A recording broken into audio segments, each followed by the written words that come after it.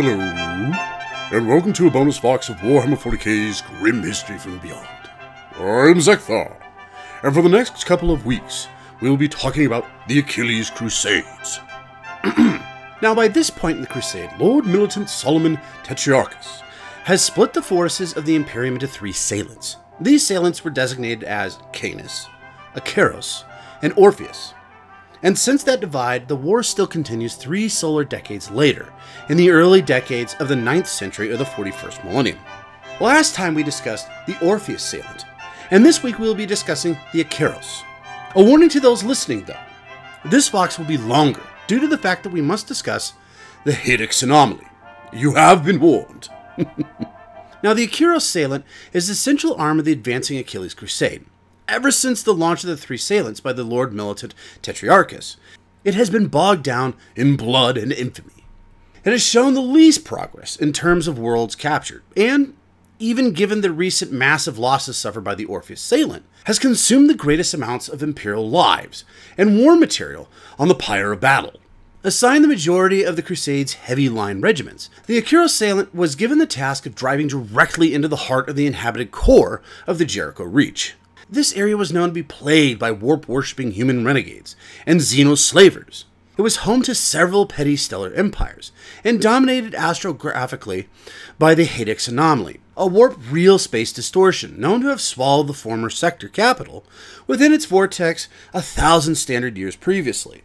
From the beginning, the Crusades' assault into the region that had once been the Celebos subsector of the Jericho Reach ran into trouble. Tetrarchus' plan disregarded intelligence dossiers, in part based on data provided by the Death Watch, compiled by former adjutants of Lord Militant Achilles as exaggerated and overcautious. The Lord Militant called for a dispersed assault on several fronts. He believed this plan would allow the Crusade to make steady progress and flush out serious resistance. The new Lord Militant was soon proved correct in his assessment, but the scale of the resistance was far greater than anything the most pessimistic projections had warned of. The Crusade was confronted by a massive, well-organized enemy counterattack.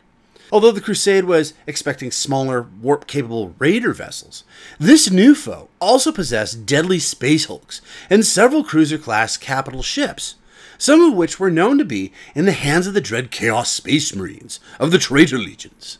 The Acheros Salient's Imperial Navy fleet assets operated in a dispersal formation across more than 20 sub-battle groups. Faced with such opposition, the result was an unmitigated disaster. Dozens of naval ships were isolated and destroyed, while troop convoys with woefully inadequate escorts were hunted down and systematically ravaged. In these assaults, thousands of Imperial guardsmen, who would not live long enough to fire a shot in the Crusade's service, were slain in the cold vacuum of space. Only the bravery and skill of the Acheros Salient's fleet's naval commanders, and the resolute skill of the Space Marine contingents assigned to the Crusade forces prevented the sudden, savage losses from turning the Salient into disorganized rout. These determined survivors organized a fighting withdrawal back to the security of the Karlach and the Iron Collar. Losses were heavy, rated afterwards at over 160,000 troops and artillery personnel in less than 6 weeks. The majority of these casualties were killed either inside their transport ships or cut off on the world of Khazant, itself a former Crusade conquest when it was overrun by the forces of the enemy in an orgy of slaughter. In addition, more than a dozen ships of the line were either lost outright or captured by the enemy. The most grievous loss was that of the Storm Warden's chapter battle barge, Warchild, whose lifeless hulk was left drifting in orbit amidst the radiation-swept storm zone of the Magog binary pulsar. Since the Acheros Salient's appalling reversal of fortune, Lord Militant Tetrarchus has resumed his assault on the region, pouring all the reinforcements he can muster into what has become a war of bloody, grinding attrition, spanning over 50 star systems and 25 Terran years of struggle. The war has focused around the control of key systems in what is now referred to as the Celebos War Zone, most notably Khazant, Vanity, and the Blood Trinity. Solid Imperial gains have been few and hard fought, with the heretic forces giving ground in some areas, but control of others remain elusive or outright impossible.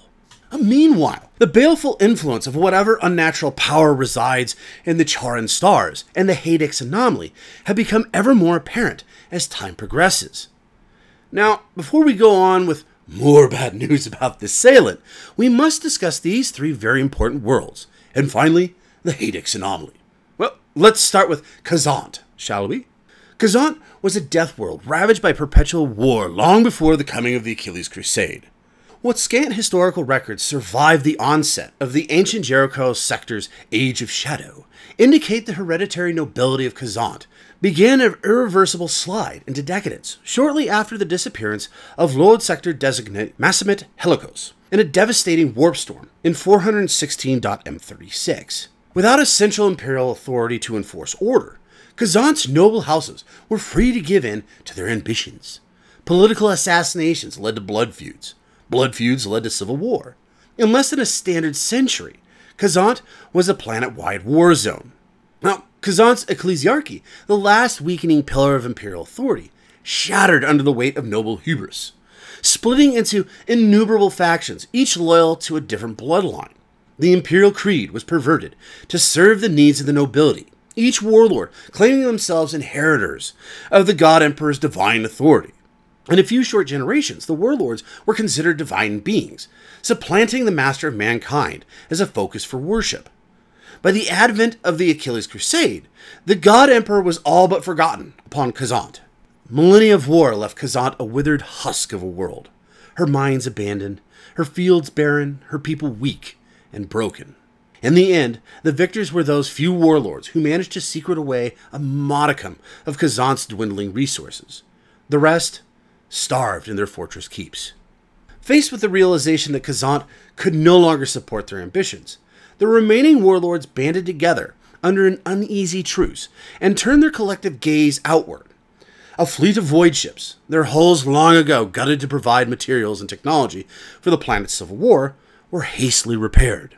Taking advantage of Khazant's position along the Araquel main warp route, the warlords remade themselves into coursers, raiding neighboring systems and bringing new resources to their world.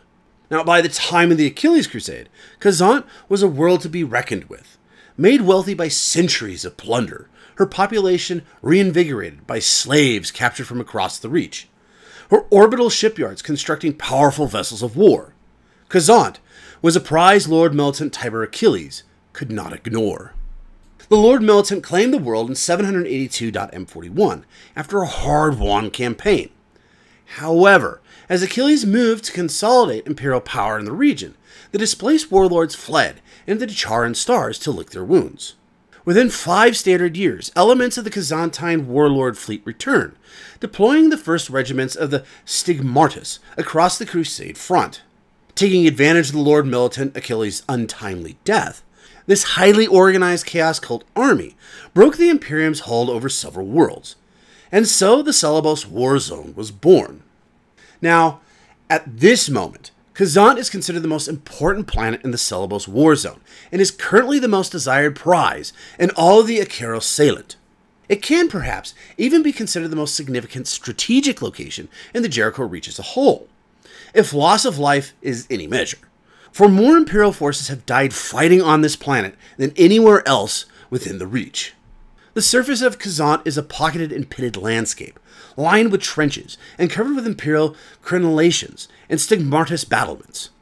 The heaviest fighting occurs at the various landing points and staging areas.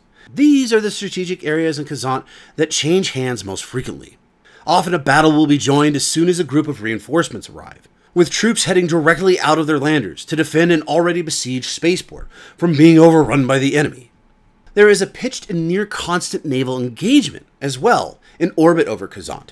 The inner periphery of the planet's orbit is covered with the detritus of 1,000 space battles, with the still burning remnants of cracked and broken Imperial frigates floating through the thousandfold wreckages of old Stigmatis vessels.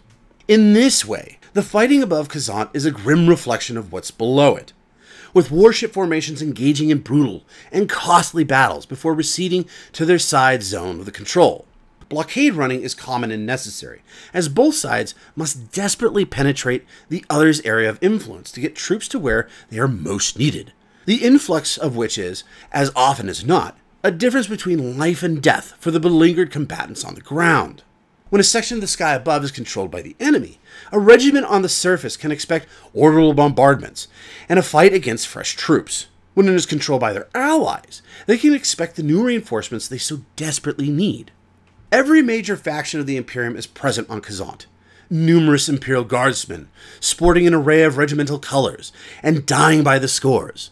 The striking Space Marines of the Adeptus Astartes, making spearheads deep into enemy lines. Ramparts and turret defenses, hastily constructed by the Magi of the Adeptus Mechanicus and their Skitarii bodyguards. And the brave Sisters of Battle, fighting with ferocity and zeal. Likewise, the allied forces of Chaos all have a presence on this world as well. Countless Stigmartus rank-and-file Chaos cultists, charging headlong into the Lasfire lines. Chaos Space Marines tearing through Ostra Militarum regiments until blunted by their loyalist opposites. Disgusting, slathering mutants doing battle with shining Adeptus Sororitas.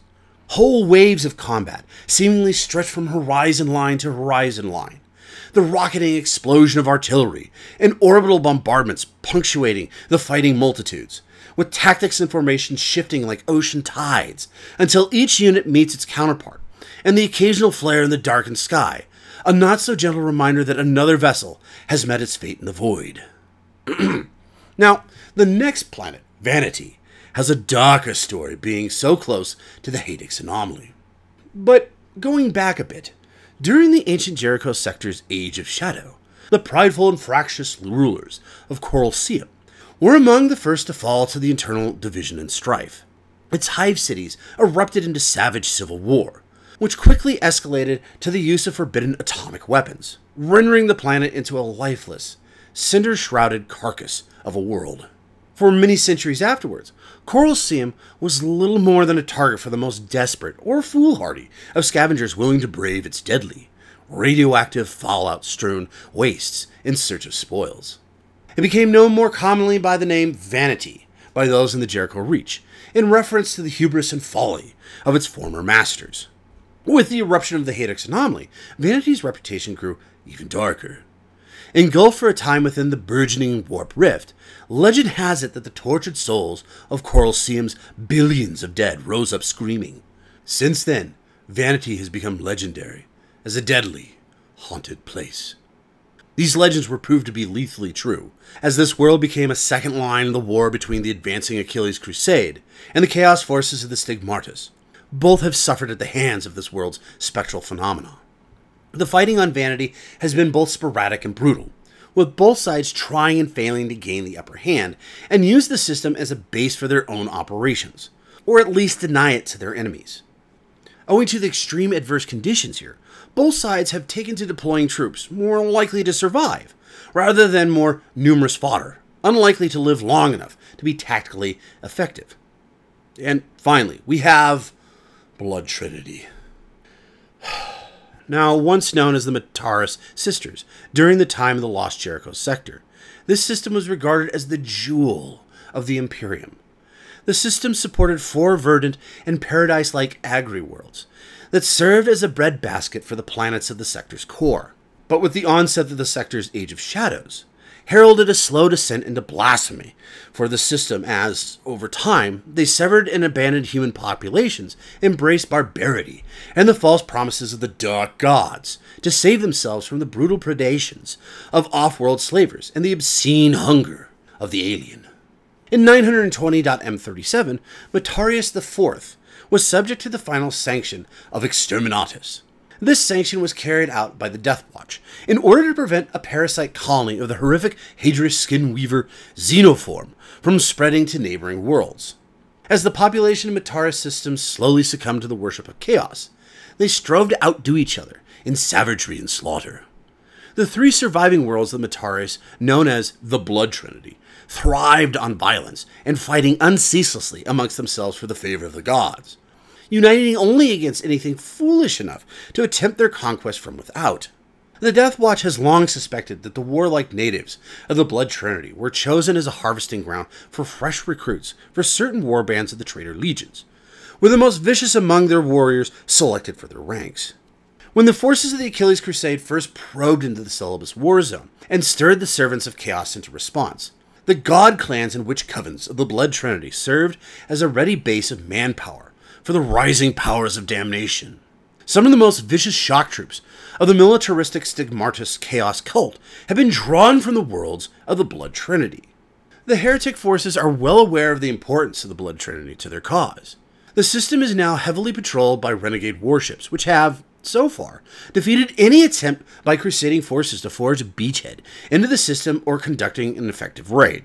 Furthermore, the infamous Carnage-class cruiser Black Grail and its attendant fleet, believed to currently be possessed of a splinter faction of the Wordbearers Traitor Legion, has been repeatedly recorded as orbiting anchorage over Mortarius III, which indicates the level of opposition likely to be faced by any Imperial forces attempting to conquer this system. For the crusading forces, this means the deployment of elite Adeptus Astartes strike teams, while the Stigmartus has formed its favored forces from twisted mutants, well suited to operate on the poisoned world, backed by witches with deadly contingents of the Traitor Legions to lead them. Now, while all three of these sectors have been a struggle against the powers of chaos, they gain strength from the unholy Hadex Anomaly. In the Celebos war zone of the Jericho Reach, there exist twin aspects of one malefic phenomenon, the Hadex Anomaly. Although unclassified, it is similar to a Class 3 warp disturbance, an overlapping vortex of turbulence in the ether that spills over into real space, distorting and twisting its fabric, and making navigation and observation almost impossible within its baleful influence. While considerably smaller than the great and legendary warp rifts such as the dreaded Eye of Terror or the Maelstrom, it is no less dangerous. The Charon Stars, in turn, is the name of those stellar bodies trapped within the warp breach's grasp, stars that now cast a murderous and unclean radiance wherever their light falls. Resembling a red hole in space, the Hadex Anomaly rarely stays in the same place for long, having been reported in different regions of space on numerous occasions. The anomaly's mobility suggests that it might have some malign sentience. One of the theories amongst the Adeptus Mechanicus forces present as part of the Achilles Crusade is that the anomaly spews time from other dimensions into its own, distorting all attempts to monitor it more closely. The outer rim of the anomaly contains a debris-strewn ring of ghost void ships, starfaring vessels that have become trapped in some kind of temporal stasis, from which there is no release. The origin of the Hadex Anomaly is shrouded in mystery, as impenetrable as the anomaly itself. What is known with any certainty is that the Hadex Anomaly came into being during an ill-portented planetary alignment in 656.M40. The Death Watcher's records state that the vortex was the result of some great and bloody design of the mortal worshippers of chaos come to fruition on one of the lost worlds it now has swallowed, a ritual unleashing the abyss of the warp into reality. Thanks to the former Jericho sector's fall into anarchy, no throne agents were there to stop it. Apocryphal accounts link the anomaly to the blood rites practiced by the corrupted lords of Veronis, a decadent hive world thought destroyed during the anomaly's violent birth. Astrologers, though, claim that the anomaly is the result of an inauspicious planetary, or possibly galactic, alignment, a confluence of forces that rip the void asunder. Darkest of all explanations are those espoused by the warp dabblers across the Jericho Reach, who claim the Hadex Anomaly is only a prelude to a future calamity set to lay waste to the entire Jericho Reach. Of all the properties ascribed to the Hadex Anomaly, its most perplexing feature is its visibility. When the Hadex Anomaly first manifested, it was immediately visible across the Ultima Segmentum, its appearance recorded by observatories and scout stations, as distant as Nocturne. You know, the home world of the salamanders. The fact that the light cast by the anomaly was instantly visible across so vast an area, in flagrant defiance to the laws of the physical universe, has not gone unnoticed by the magi physics of the cult Mechanicus. The flow of time is inconsistent within the purview of the anomaly. On a world suffused in the anomaly's glow, the length of day and night is in constant flux. Shadows cast betray hints of future events, while the voices of the past are forever at the edge of hearing. Void ships undertake brief warp jumps, emerge from the Imperium solar months after they departed or solar days before they left. astropathic communications is all but impossible, as fragments of messages never sent infiltrate astrotelepathic sendings. Navigators fare worst of all. The Hadex Anomaly's infectious brilliance overwhelms the light of the Astronomicon, rendering all but the most keen-eyed navigators unable to plot accurate courses along the Acheros Salient. Now, what little forces of the Achilles Crusade know of the Hadex Anomaly comes from the journals of Lord Captain Emmanuel Hadex, one of the few rogue traders to venture into the Jericho's Reach during the region's Age of Shadow. Born into a moderately successful dynasty operating in the vicinity of Cheridon, Emmanuel fled the realm of his birth during the invasion of the first Orc Arsonist. Seeking a new territory to exploit, Emmanuel took advantage of a break in the warp storms surrounding the Lost Jericho sector to venture into the worlds beyond. When Emmanuel's flagship, the Elytris, translated from the warp, the Lord Captain was awestruck by the sight he described as like a rose suspended in firmament. In his hubris, the Lord Captain named his discovery the Hadex Nebula. Soon after the anomaly's discovery, the Journal of Emmanuel Hadex begins to reflect the emerging madness of its author. Day-to-day accounts of shipboard life give way to imagined conversations between the rogue trader and the red hull bearing his name. Hadex claimed that the celestial phenomenon responded to his thoughts and somehow began communicating with him in his dreams. However, as the fleet drew closer, it became clear to Emmanuel's crew that the Hadex Nebula was something to be avoided and feared. The journals of Emmanuel Hadex and his officers record countless unnatural phenomena now commonly associated with the anomaly. Odd jumps in time, entire solar days missing from the ship's log recorder, and signals received before they had even been sent from other ships in the fleet.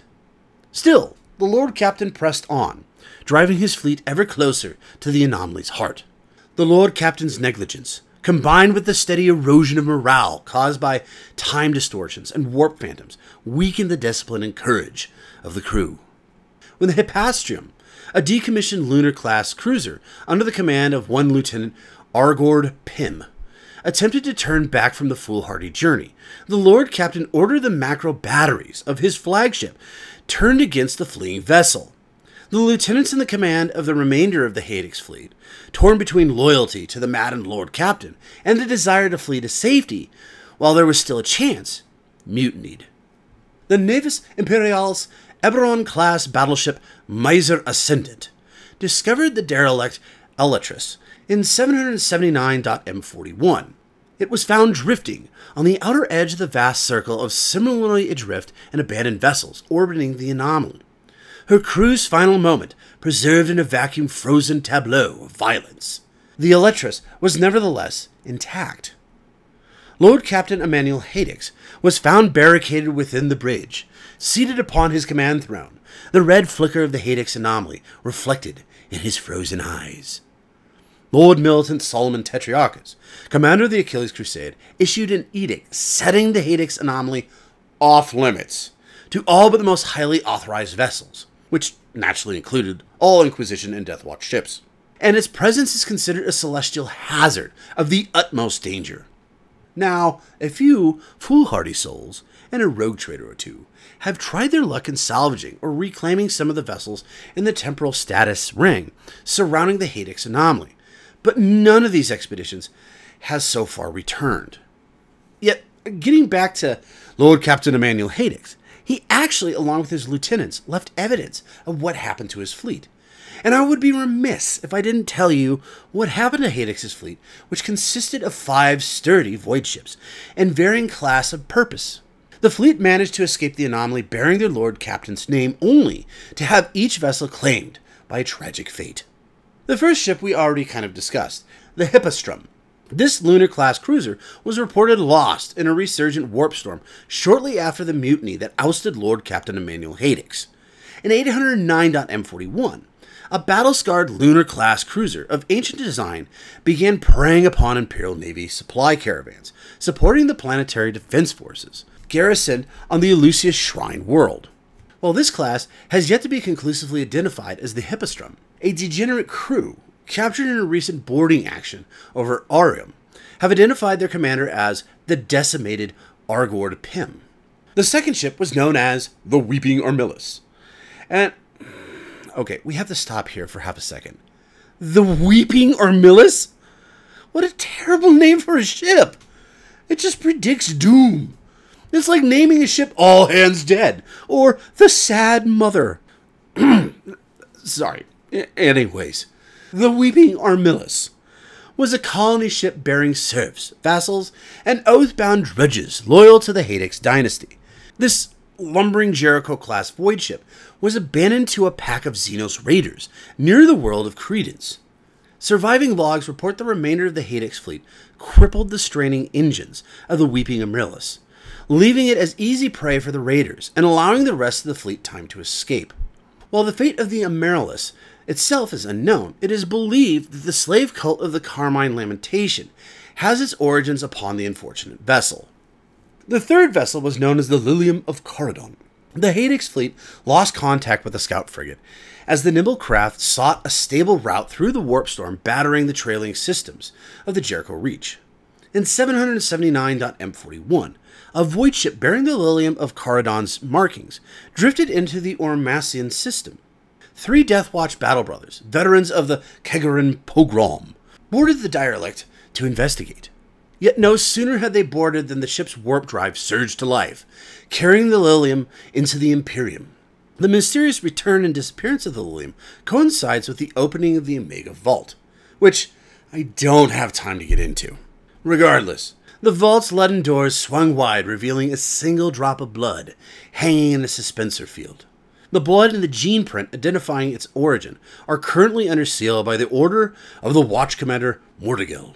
Thrakinia, the fourth ship, was serving as the Hadex dynasty's mobile mining platform and ore smelter. It is unknown to the masters of the Achilles Crusade what happened to it. However, a Deathwatch kill team recently returned from a failed attempt to re-establish contact with the watch station Medial, reported an odd discovery upon a rogue moon adrift at the edges of the Hadex Anomaly. Distributed evenly over the moon's surface, covering an area of some 8 square leagues, are the components of a dismantled mining ship, laid out in a meticulous order like cogs on a watchmaker's work table. More disturbing are the remains of some 15,000 crewmen, arranged in nice neat rows, their organs beside them and configured like a surgeon's anatomical chart. The dead flesh shows no sign of decomposition and is moist to the touch. Finally, we have the fifth ship, Emmanuel Hadex's own Eletris. Unknown to the rank and file of the Achilles Crusade, the Eletris still plies the void. Commandeered by Lord Militant Achilles shortly after its discovery, the Eletris was purged, refitted, and pressed into service as a blockade runner.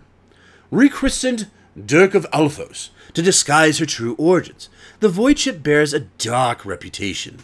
Crewmen report hearing snatches of foul poetry carried on the stale air, and navigators claim the ship feels the pull of the anomaly. Those who serve upon the Dirk of Alphos and possess some hint as to its true origin live in fear of the day the vessel slips from the navigator's control and plunges headlong into the Hadex Anomaly. Rather spooky, yes? Well, if you're going to look into the Hadex Anomaly, it's only going to get worse. You see, the parsecs surrounding the Hadex Anomaly are haunted by a void ship that is far more real than the stuff of Voidfarer legend. It is an ill-omened ship with a cursed crew, shunned by all who detect its faint but distinct energy signature at the limits of the long-range auger sweeps. It is known as the Limitless Grasp, and it alone is the key to understanding the origins of the Hadex Anomaly. The Imperial Navy first encountered the Limitless Grasp in 781.M41. Of the battle group involved, only the frigate Sebastian's Gauntlet survived the surge of warp phenomena now known to follow any manifestation of the Limitless Grasp. The aspect logs and officers' testimony regarding the incident recounts events that have played out numerous times in the history of the Achilles Crusade. This encounter and those that followed are nearly identical. An elegant merchant void ship, its hull a masterwork of lustrous silver and gleaming brass, translated from the warp into open void. After a moment of silence, the vessel's Vox channels open, broadcasting on all frequencies. The ship identifies itself as the Limitless Grasp, a free trader under the command of Chartist Captain Olympia Thyatira, following immediately by a formal request to enter orbit around ruinous, a planet conspicuously absent from charts of the Jericho Reach. After another period of silence, a woman's voice requests audience with His Pharaonic Eminence, the Sanguine Elogarch of ruinous. Again, silence, followed by a burst of vox chatter as the crew of the Limitless Grasp bear witness to a strange phenomenon, consuming a planet only they can see. The engines in the Limitless Grasp flare to life, the ship banking hard as if to escape some unrushing horror. The Hadex Anomaly becomes agitated, flooding the void with red light. Distress signals and agonizing screams flood all Vox channels as the Limitless Grasp is reduced to shreds of titanium alloy and ceramite by devastating tidal forces. Any void ship unfortunate enough to remain in the vicinity is assailed by similar gravitic phenomena. When this period of turbulence ceases, nothing remains but the void. Weeks may pass, or solar months, or standard years before the Limitless Grasp appears again. It is only a matter of time before her crew dies screaming at the void once more. Their deaths repeated and relived countless times, any witness to their tragic end unlikely to survive the encounter. The wreck of the Limitless Grasp is but one of the many phantom void ships haunting the anomaly. Countless other vessels, caught in temporal ebbs, drift between past dooms and future calamities. Some claim this is the fate of all void ships that risk an engagement with the Grasp. Others fear the phantom ships are casualties in an apocalyptic battle yet to be fought. None dare investigate these mysteries too closely. To do so, they warn, is to join the phantoms of the void. In the Limitless Grasp's final moments, the vessel's chief astropath, one Diane Quinn, transmitted a single message. This cry of awe and horror echoes throughout the warp. Those astropaths unfortunate enough to encounter this psychic missive are overwhelmed as they experience the final agonizing thoughts of their dying counterpart. An unfortunate few astropaths in service of the Achilles Crusade have perished as a result of intercepting the so-called Lamentations wave. Some die in a moment of apoplexy as Diane's final thoughts surge through their minds. Others fall upon Psychana mercy blades, taking their lives rather than risk intercepting the wave again during a future manifestation of the Limitless Grasp. More unfortunate astropaths are driven to madness, their minds lost to the bemoaning cry of Diane Quinn. These psychers spend the remainder of their lives sequestered in hidden compounds of the Inquisition, their incarceration broken only by periods of intense questioning. Through the interrogation of these psychers, the Inquisition hopes to gain some understanding of the true origins of the Hadex Anomaly. Now, since the discovery of the Limitless Grasp, the librarians of the Death Watch's watch, Fortress Erok, have monitored the Lamentations wave, documenting each manifestation and recording whatever information can be gleaned from the minds of the unfortunate astropaths chosen to assist with the task. Designated the Lamentations Watch, the task currently falls on the shoulders of Lexicanium Eritron of the Marines' Errant Chapter. Known to isolate himself within his personal chapel for solar weeks at a time during bouts of ardent meditation, Lexicanium Eritron tirelessly correlates over 1,000 teraneers of psychometric data regarding the time, location, and intensity of each occurrence of the Lamentation wave.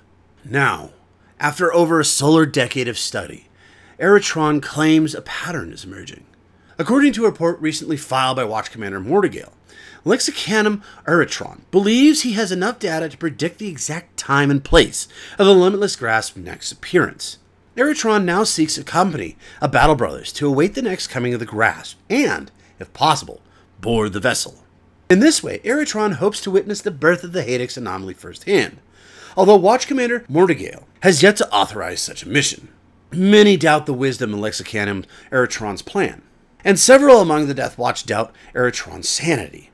It is rumored Eritron opened his mind to the Lamentation wave in order to study the phenomenon firsthand. If so, a seed of corruption carried by the wave now roots within his mind. The Chamber of Vigilance tolerates Lexicanium Eritron's eccentricities out of respect for his service to the Death Watch. However, There are those within the chapter prepared to move against Eritron should rumors of his corruption prove true, preferring to deal with the matter internally, lest the Ordo Hereticus choose to investigate Death Watch affairs. Okay, so that was the spooky stuff. Yet it is not just creepy ghost ships that threaten around the Hadex Anomaly. More so than any Chaos Courser, Stigmartus battlecruiser, or Warp-born Leviathan, the officers and voidsmen of the Acheros Salient fleet of the Navis Imperialis fear is the peril of Cocobeel's drop. Branching from the Aeroquell main between the Vanity and Blood Trinity systems, the drop is far more than a navigational hazard in the warp. It is a vortex leading to the churning heart of the Hadex Anomaly, and a haven for a degenerate chaos cult of rogue navigators called the Cyclopean Congregation, who have turned their sight from the blessed Astronomicon. Yet, this haven was perhaps created by the Imperium itself. You see, in 789.M41, Lord Militant Solomon Tetriarchus charged the highly decorated Commodore Bronislav Tenermaratus with the task of charting a stable warp route between the Celebus War Zone and Samek, allowing the Achilles Crusade forces to make a direct strike against that planet of heretics, crippling the Manufactoria, an orbital shipyard supplying the Stigmartus war effort. Taking as his guide one Cocobeel Gregoris, a relatively young but gifted navigator following his house's long tradition of service to the Navis Imperialis, the Commodore set out upon his flagship, the Burden of Vigilance, an Avenger-class Grand Cruiser. Despite the best efforts of the Burden's commander, navigator, and crew, the warp beyond the Celebos war zone proved nearly impossible to chart. Warp eddies terminated into immaterial shoals. Etheric currents flowed back upon themselves, and bilious emissions of the Hadex Anomaly obscured the sight of Cocobeel and his subordinate navigators. After solar months of fruitless exploration, the Burden of Vigilance fell prey to the Haruspecs, a pack of Xenos marauders believed to originate from the Sanaa Drift. Commodore Tenermaratus perished in the ensuing battle, atomized during a valiant boarding action against the commander Haruspec's Lifeseeker. The Commodore's sacrifice routed the Xenos fleet, granting the Burden enough time to flee through the recently discovered warp passage, veering dangerously close to the Hadex Anomaly. The Burden's final message, intercepted by the astropathic listening post on Pyrathus, claimed a great discovery waited at the end of the route. In the standard years following the disappearance of the Burden of Vigilance, the site of the last battle gained a sinister reputation. Void ships passing through the area drifted far off course. The sending of all but the most powerful astropaths faded into the void. A rare few vessels vanished outright. Superstitious voidsmen dubbed the region of warp space the Drop. In 793.M41, a mysterious vessel of Imperial design began preying on void ships passing through the Drop. Lucius Gauntlet, one of the few void ships to escape such an attack, identified the vessel as the Burden of Vengeance, now rechristened the Burden of Revelation, and captained by none other than Cocobeel Gregorius. Quickly recognizing the threat presented by the rogue navigator, the Acheros Salient fleet of the Navis Imperialis stepped up patrols in the Drop. Regrettably, this move served only to provide Cocobeel with more prey. Of the flotilla dispatched from Callist, a third fell to the Burden of Revelation's guns. A half-dozen vanished beyond the Drop in a futile search for Cocobeel's sanctuary. Of the remaining vessels, only 3 were accounted for, arriving at Kazant over a decade later after limping through the warp without navigators. Gregorius now claims the Drop and all space beyond as his domain, requiring tribute from those passing through. Void ships unfortunate enough to run afoul of the Burden of Revelation must pay the toll or face reprisal. The exact nature of these tolls depends on Cocobeel's whims and the needs of his vessel. Now, fuel, provisions, and crew are the most common price for safe passage. On other occasions, Cocobeel's demands a teraton of bilge water, spent macro cannon shells, or some other void ship byproduct of little apparent use. Lord captains who refuse to pay the tariff face Cocobeel's vengeance.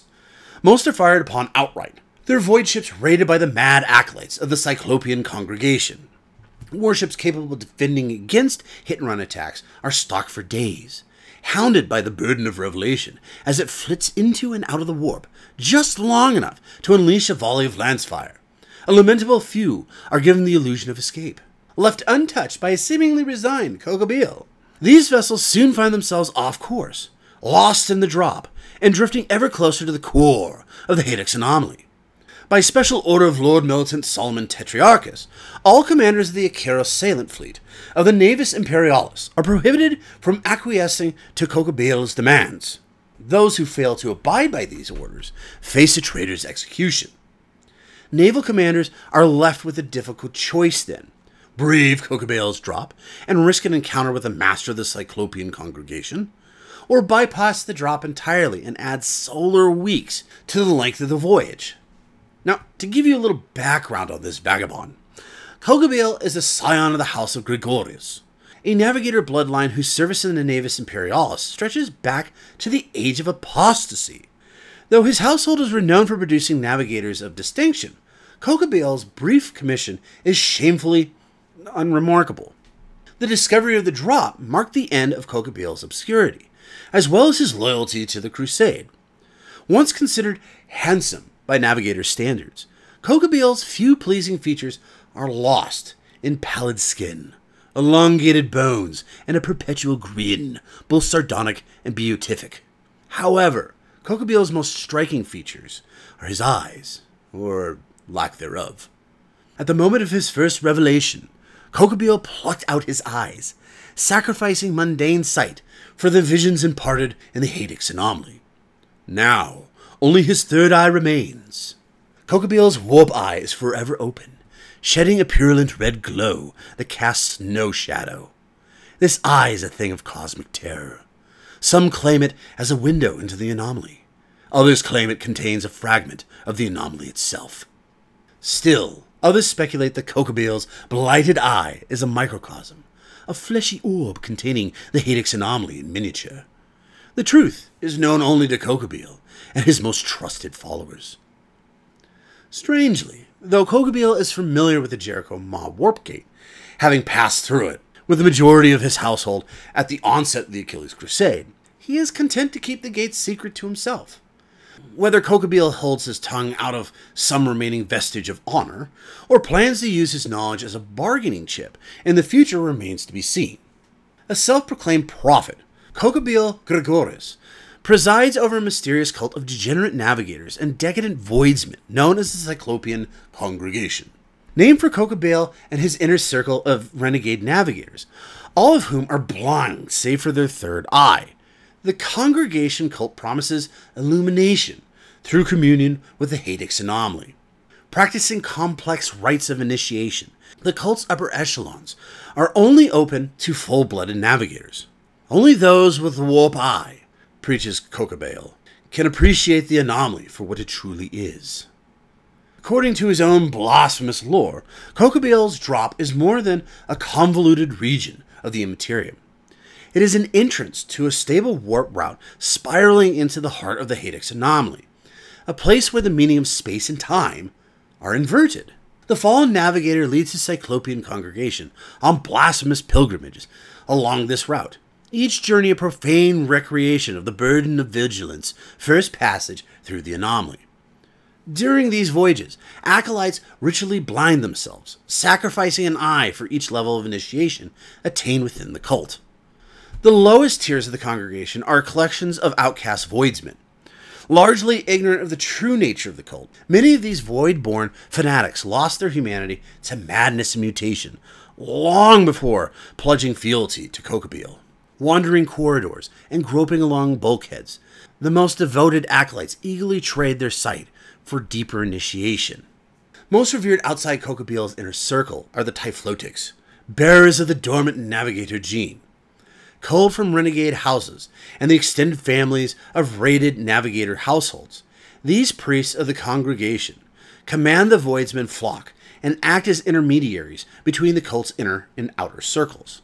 Having sacrificed both eyes already, Typhlotics go a step further, carving jagged spirals into their foreheads, symbolizing both the coiling route of Kokobeel's drop and the swirling energies contained in their prophet's third eye. These scars mark the high priests of the Cyclopean congregation. The inner circle of the Cyclopean congregation consists exclusively of navigators personally initiated by Kokabeel at the nucleus of the Hadex Anomaly. The congregation's oracles and hierophants, these prodigal scions of the Navis Nobilitae, are the unquestioned masters of the cult. Spending most of their time in quiet contemplation, these Cyclopean oracles speak only to disseminate prophecy and issue orders to the Typhlotic clergy. The Cyclopean oracles possess the greatest secret of the congregation. Using the Hadex Anomaly as a guide in place of the Astronomicon, they navigate the congregational fleet safely and nearly instantaneously across the Jericho Reach. Kokabeel foretells a coming age of chaos and despair, a time when the Astronomicon will fail, leaving the Navis Nobilitae scrambling in the abyssal dark. The Nobilitae's only salvation, Kokabeel preaches, comes in the form of the Hadex Anomaly, a new and vital light in the warp. Those who comprehend the mysteries of the anomaly and use its light to guide their passage through the warp will be masters of the coming age. Kokabeel envisions a time when the influence of the anomaly encompasses the galaxy entire, every segmentum awash in its bloody glow. Now, not every navigator brought before Kokabeel Gregoris is a willing convert.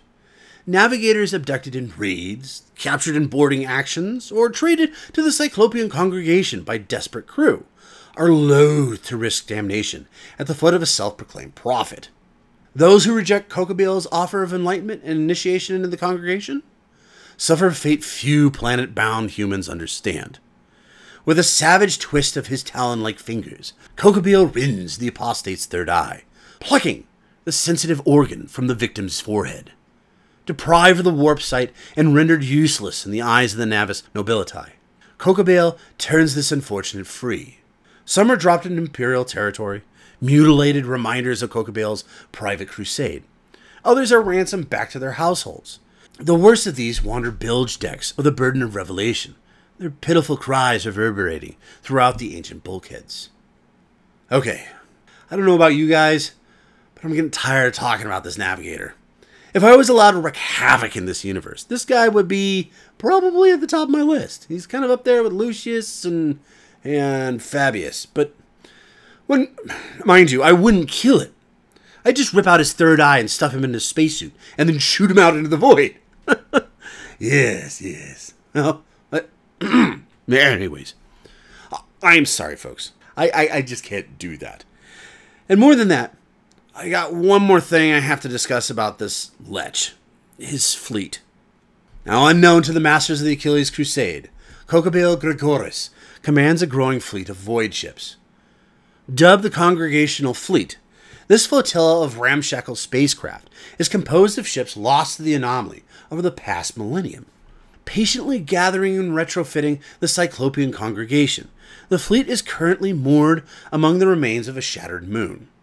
Repaired with archaeotechnology, cannibalized from derelicts, considered beyond all hope of redemption, these ships are preparing for war. Well, now you know of the Hadex Anomaly and all the horror that it entails. Perhaps we get back to happier times. Like, how bad the Acheros Salient is doing, huh? Despite the difficulties of the Hadex Anomaly and the Celebos War Zone, the Acheros Salient was at last beginning to show slow signs of progress, with fresh Imperial reinforcements channeling in from the Calexis sector and stripped from the other Crusade Salients, adding to its power. However, all this ended thanks to the recent disaster we discussed last time with the Orpheus Salient and the coming of the Tyranid menace. This has led to re-entrenchment in the face of a possible onslaught on a second front, and could cause the collapse of the entire Orpheus arm, threatening the very existence of the Achilles Crusade. In these last years of tribulation, the character of Solomon Tetrarchus himself has changed, and while he remains a charismatic leader, he has become subject to paranoia about traitors in the ranks. A paranoia perhaps well justified, given the nature of the enemies he faces, but a very dangerous behavior for a man with a Lord Militant's unbridled authority. The battles against the Tau and the Tyranid and the Canis Salient which we will be talking about next time, produce plenty of refugees and deserters from the Ostra Militarum and the Imperial Navy.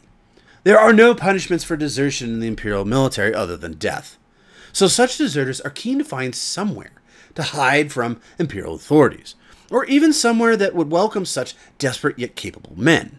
Many deserters choose to follow the rumors of the Deserters' Coil, a region of the Canis Salient hemmed in by nebula and gravity wells, and one which Imperial forces are too thinly stretched to control. There, it is said, colonies of free-minded men and women can live demanding but ultimately free lives among untouched alien worlds. Rumors claim that these worlds have been abandoned, leaving whole cities untouched save for their lack of inhabitants. Riches lie undisturbed, and a new life waits for anyone who can make it to these flawed but free planets. Some renegades in the Imperial Navy can offer safe passage along the hidden routes to the Coil, as long as they are handsomely paid. Now, you may be thinking to yourself, hang on a minute. I thought you said we would be talking about the Canis Salient next time. No, I am, and trust me, this has the Acheros Salient written all over it. We just gotta get there. All of these rumors, however, are lies. The truth is infinitely more malevolent.